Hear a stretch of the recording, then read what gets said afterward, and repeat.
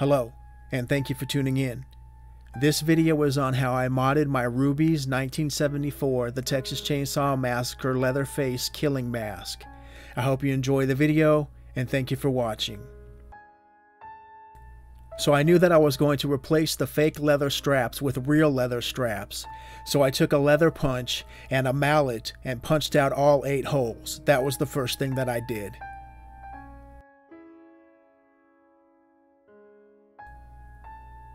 Next, I cut out the mouth, teeth, and fake wire.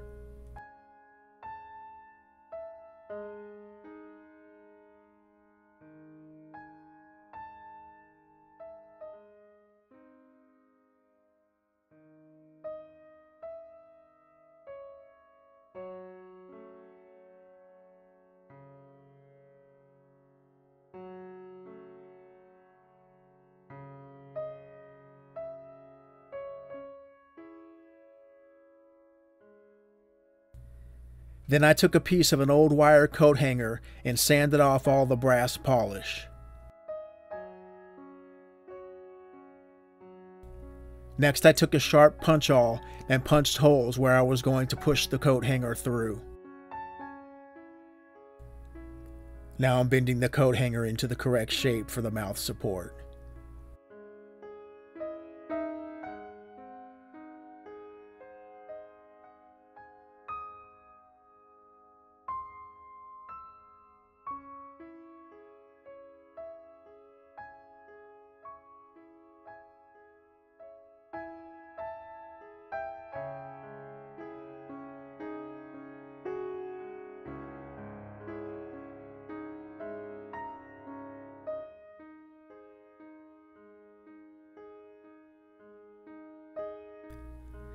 Now I'm taking 3M industrial strength duct tape and putting it over the points of the coat hanger on the inside of the mask so that you don't cut your face when you're taking it on and off.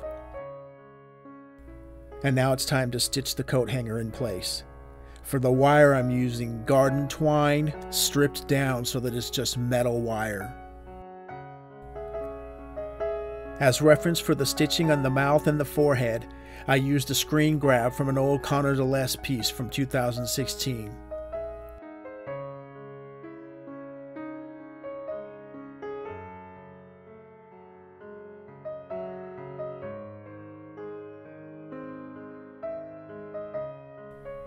And here he is with the stitching in the mouth complete.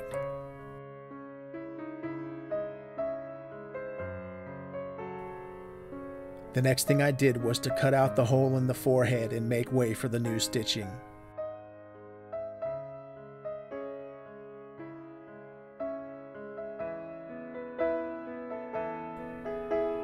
And here I am stitching up the forehead.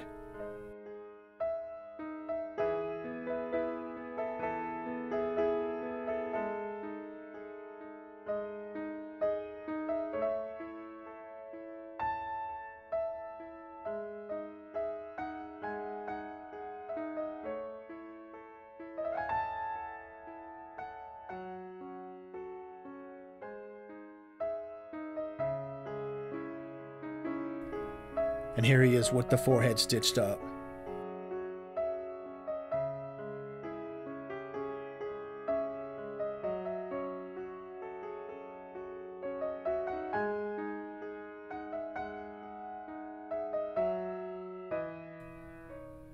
And now I'm cutting out the sides of the mask where the fake skin is and the fake leather stitching, as I was about to add real leather stitching. You'll see that in a moment here.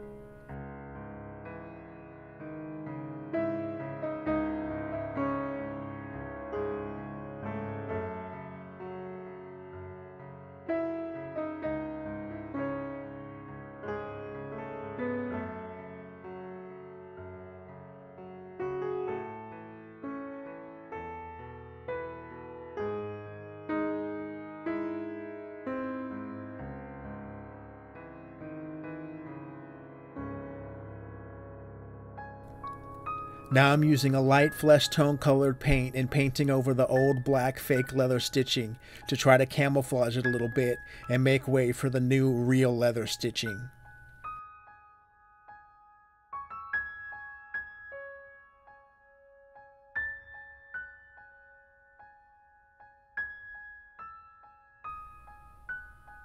And here's the real leather suede stitching that I got from Michael's Arts and Crafts that I'm going to now be lacing through the holes that I punched in the beginning of the video.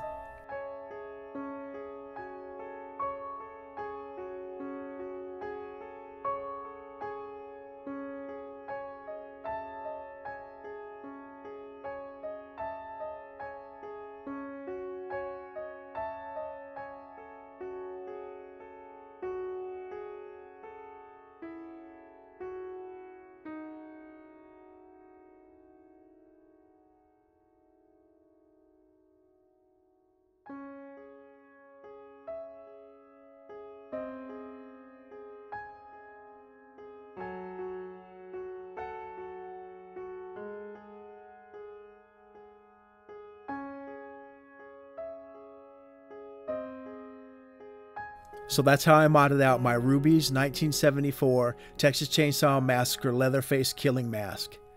Although I didn't add eyelashes, I still might do that later. I hope you enjoyed the video, and thank you for watching.